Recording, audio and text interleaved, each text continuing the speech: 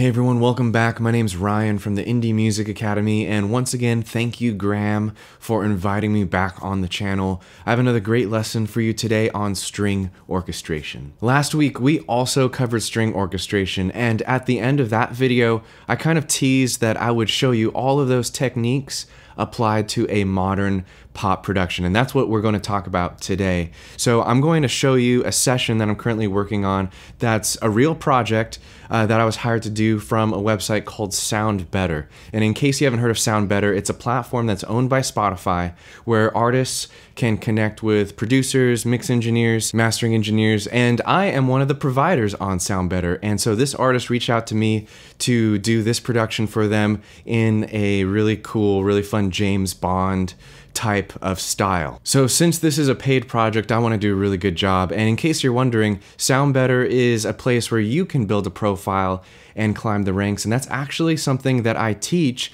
inside the musical income course. If you want to do what I do and get paid for your creativity and turn your music into a thriving side income, then I highly encourage you checking out the musical income course. The link will be in the description below. Okay, so now let's turn our focus back to the strings. And as I said in the last video, understanding how to orchestrate for strings heavily relies on understanding the section and understanding the instruments that you're going to be writing for. So if you missed last week's video, I highly recommend you check it out after this one, but I'm going to dive into some more definitions that hopefully are just going to open your world to string orchestration. And the first one that I want to talk about is called glissando. A glissando is when a string player slides continuously from one note to the next. It's a continuous slide from note to note, and it's really similar to another technique called portamento. Portamento is specific to string players because when you slide on a violin, there are actually no notes in between. On a piano, if you did a slide, you would just be hitting all the white keys or all the black keys, right? So you would land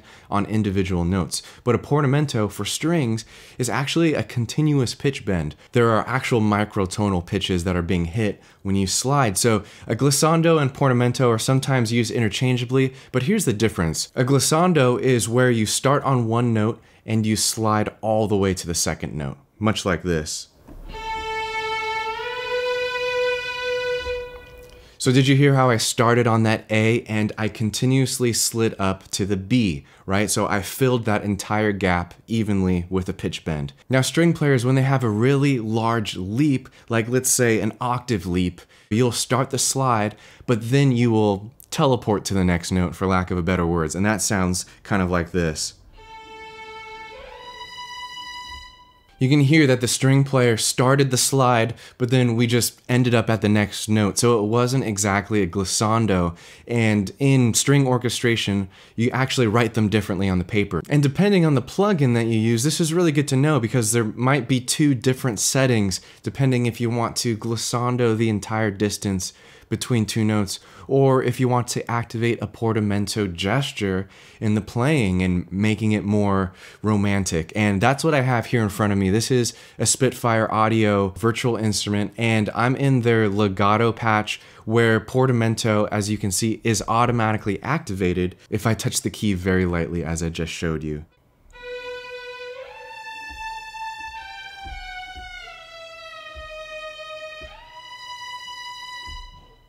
Pretty cool, pretty expressive, and I'll show you more of this in the musical example I have later for you.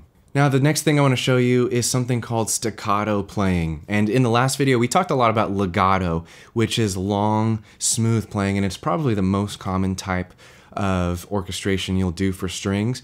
And staccato is the opposite of that. Staccato in Italian literally means detached, and so just as it says, the playing is detached and it's very rhythmic. And the cool thing about some of these virtual instruments nowadays, especially the Spitfire Albion ones, and I don't want this to become a commercial for Spitfire Audio necessarily, but I have bought a lot of their stuff because it's awesome. And they have a mode in their plugin that activates this kind of arpeggiation ostinato feature where you can play a chord and it'll automatically play a staccato rhythm. Take a listen.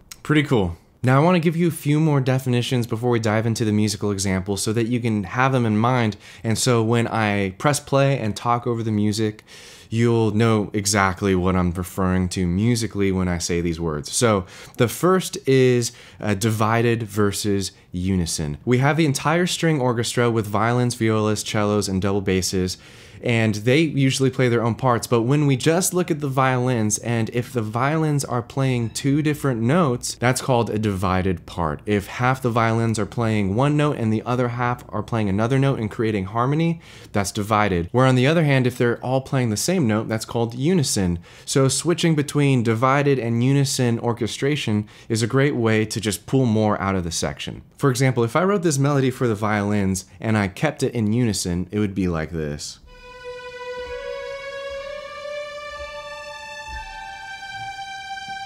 All the violins are playing together. That's normal, right? But you could do this and divide the violins out at some point to create more harmony.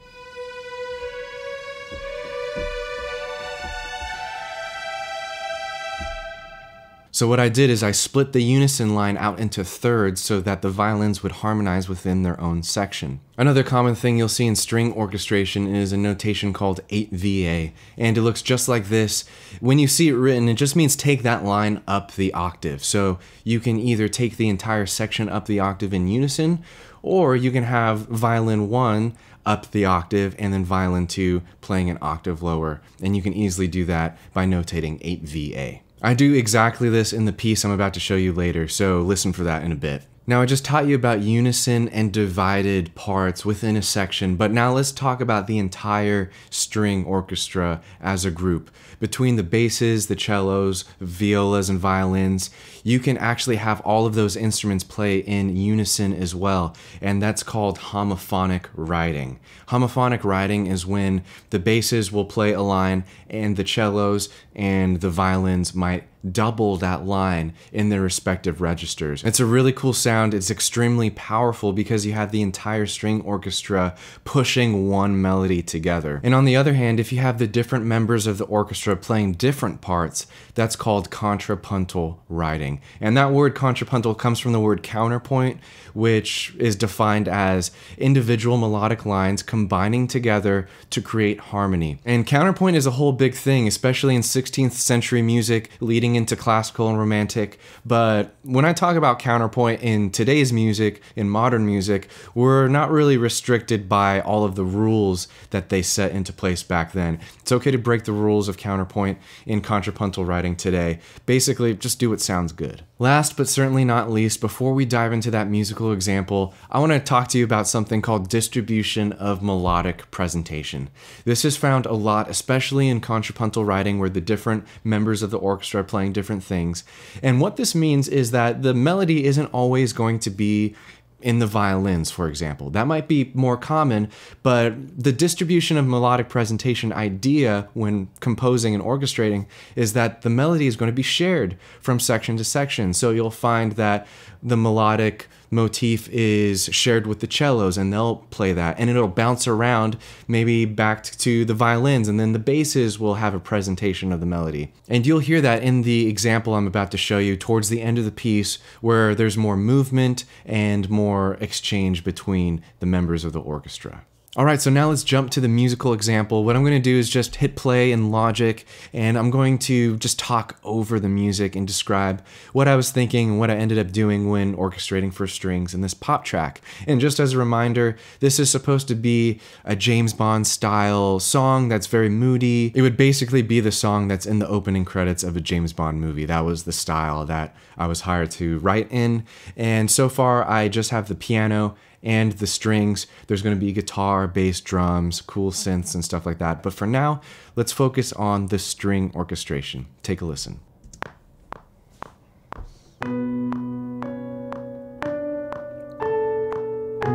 That's the main motif introduced by the piano.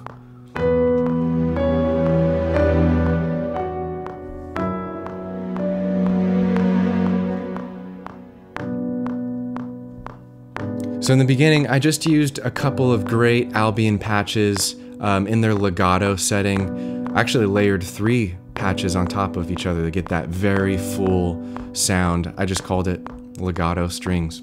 That's what it was right there.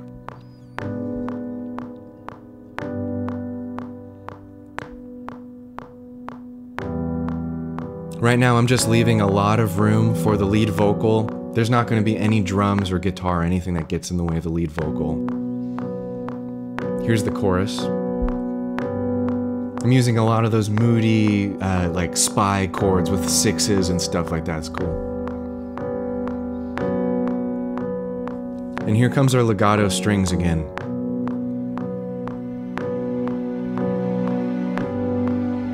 I'm using the modulation wheel to swell up and down dynamically like I talked about last week.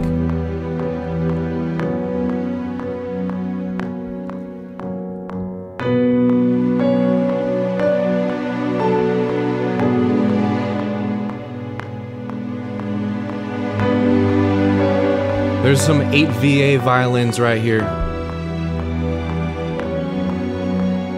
I just want to focus in on this section because it's really cool. So I have 3 instances of my violin patch right here, and I'm going to solo them out so you can hear. Here is the solo violin. Little portamento in there for style and moodiness. And then I divide the section up the octave, 8 VA.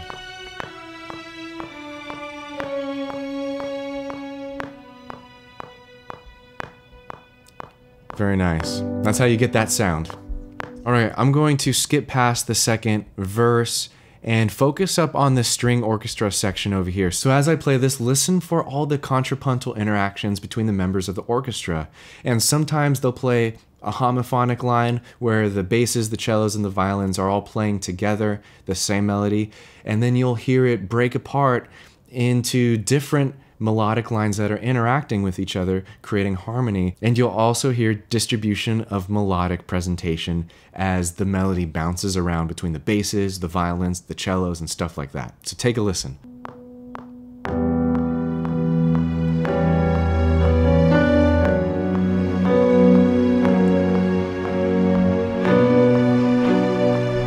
Some staccato strings there in the violas.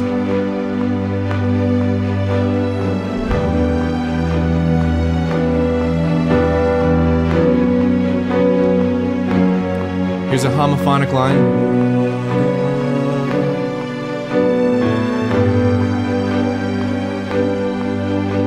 Distribution of melody.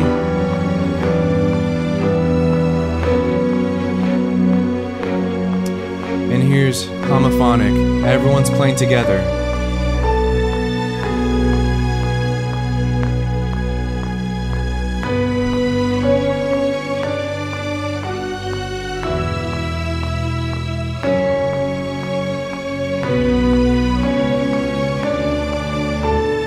Cellos.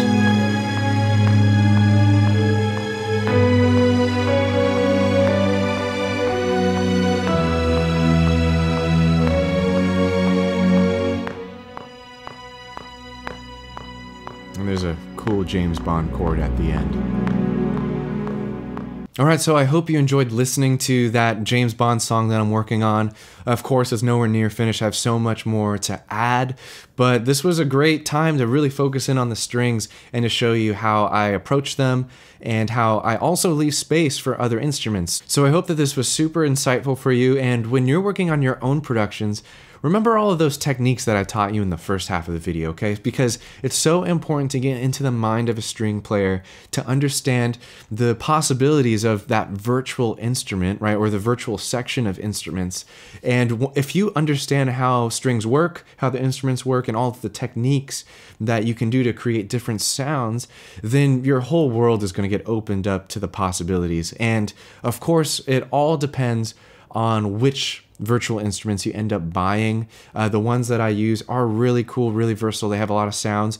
But if you don't have one of those, just invite a string player friend in and mic them up and record a layer of live strings over your virtual instruments just to add a cool layer.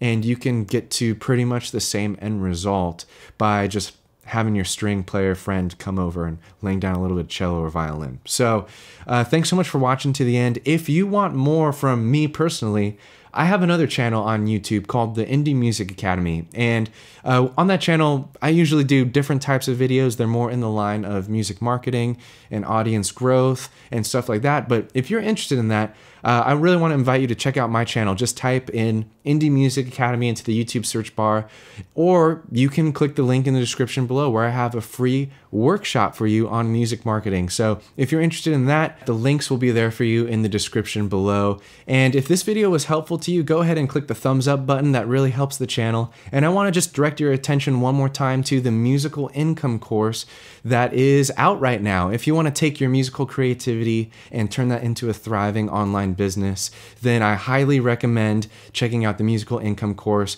at least to see if it's a good fit for you. So definitely take advantage of that. And thanks so much for watching to the end. I'll see you in a future video on my channel.